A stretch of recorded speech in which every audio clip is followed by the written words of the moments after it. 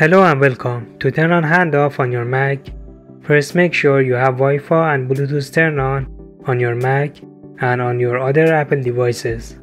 Additionally, all your Apple devices must be signed into iCloud using the same Apple ID, be connected to the same Wi-Fi network, and have the handoff enabled.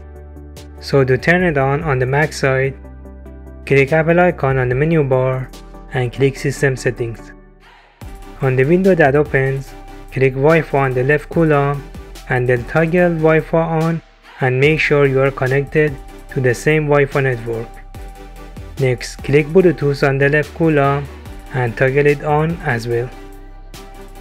Now click on your Mac profile on the left, scroll down the light column and make sure you see your Apple devices under the Devices section. Finally, click General on the left column, click AirDrop and Handoff on the right, and then toggle on Allow Handoff between this Mac and your iCloud devices.